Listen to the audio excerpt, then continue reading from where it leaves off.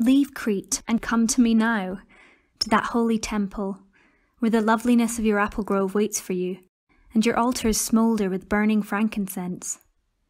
There, far away beyond the apple branches, cold streams murmur. Roses shade every corner, and when the leaves rustle, you are seized by a strange drowsiness. There, a meadow, a pasture for horses, blooms with all the flowers of spring, while the breezes blow so gently. There, Cyprian goddess, take and pour gracefully, like wine into golden cups, a nectar mingled with all the joy of our festivities. Aphrodite, come to me, whether you are at Cyprus, or Paphos, or Panormus.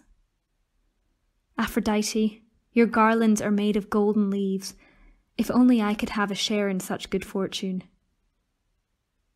In a dream I spoke with Aphrodite, the Cyprian goddess. Eros, the god of desire, brings pain, weaves tales for mortals.